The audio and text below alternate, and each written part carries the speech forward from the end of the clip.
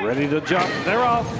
Treat Me Like a Lady and last side bounce well. Pinch River goes forward with Vienna Royale and Diamond Fund about fifth away. Then Denarius followed by Rose Nay getting back. Voodoo Blue Magic, Headwater Country and Friendly Dragon is last of all. Pinch River goes forward, leads Vienna Royale. Treat Me Like a Lady is going to get a gun run in third, and similarly Ormond's got last side in fourth spot. A length away Denarius, Diamond Fun, midfield and deep. A length behind that pair, Rose Nay. Two to Voodoo Blue Magic, one Headwater Country. A length and a half, Friendly Dragon whips them in. Short of 600 metres left to go. 35.17 the first 600 metres. Pinch River runs into the strong gallop. Leads Vienna Royale, Treat Me Like a Lady. He's easing out on last side. Diamond Fun wider, Denarius behind them. Then Rose Nay, Headwater Country. In the straight, 300 left to run. And Pinch River, he's low flying. Pinch River led by two from Treat Me Like a Lady. Vienna Royale last side needs to get a move on. Then Denarius, 100 left to run.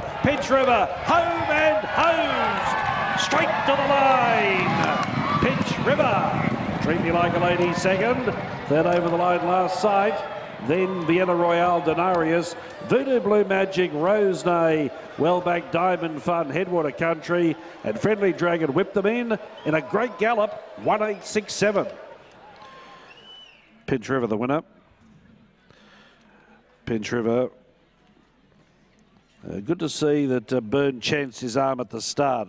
He jumped well the other day and then grabbed hold, but today went forward, got the lead, made his own luck. And he's run 1.867, which is a new class record and beats a previous class record that has stood for at least 10 years. So he's beaten a decade-old class record and he's done it from start to finish.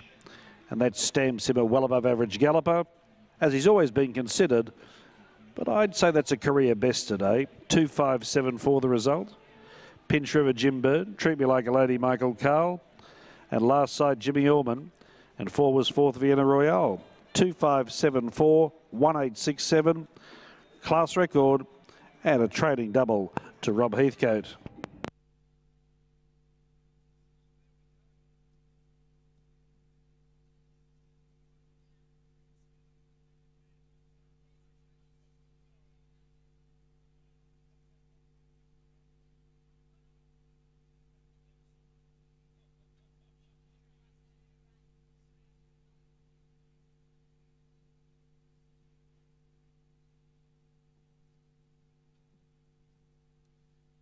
Let's go to the enclosure. Here's Bart after race 6. Yes, Dave, with Rob Heathcote.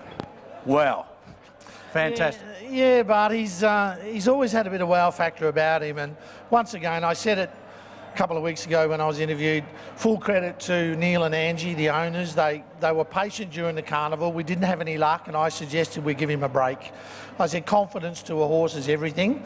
I think you've got a group horse in the making here, and I think today probably showed that and franked the confidence I have, and they enabled me to give him a spell, and he's come back super. Very bold tactics today. There was a bit of speed there, but he cleared them. He had to do a bit of work. He did, but look, I left it up to Jimmy. I had confidence in Jimmy making the right call, and once he committed, he went forward and he gave him a lovely breather, and I think that was the difference, and I believe he's run a bit of time today, so no, he's got a nice future. But there were initially plans to go to Melbourne with the horse. We've shelved them.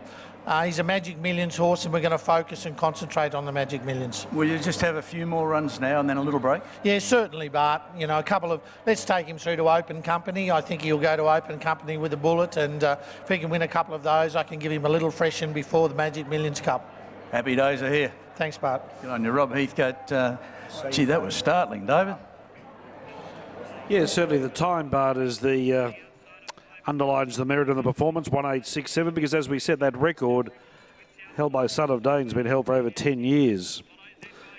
But as we outlined, he jumped well the other day, and then Jimmy elected to grab hold.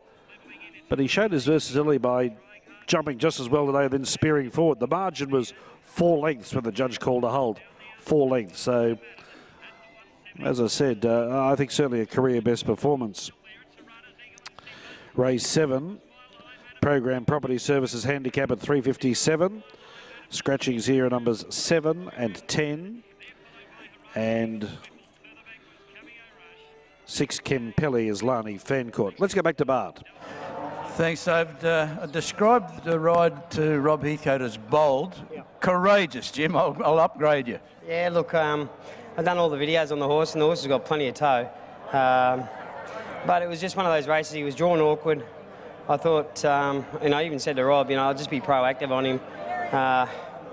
If I come out and wait and see what's happening, sure enough, they're going to walk. So I thought, while they're worrying about what they're doing, who's going to lead and whatnot, I'm going to be on the outside and just do my own thing and just take it up, and I'm going to be able to get those easy sections, and sure enough, he did. And he sustained that speed. He's sub 1.9. That was a terrific effort. I was actually very surprised. But, good horses can do that, and, they run you a good time, and he's definitely in that category. Does he give you a good feel? Is he a good action horse? I don't know what happened last week. I should say his last start. He actually should have won his last start. About the 50 out, he put his foot in a bit of a slippery surface and threw me back in the pad, and he got nosed out on the line. So, look, he should be 2 for 2 this time in. He gives you a good feel. He feels like a nice horse, and sure enough, he can run time as well. No doubt he's going to get to the top grade. Thank you. Thanks, Jim. Well done. David, the time puts the icing on the cake, but I had my heart in my mouth when he had to do so much work in the first 150 metres. They're quite smart horses inside him. It was a bold ride, but he knew he had the goods, and in the end he won most decisively. Good effort. Yes, a very good effort, Bart.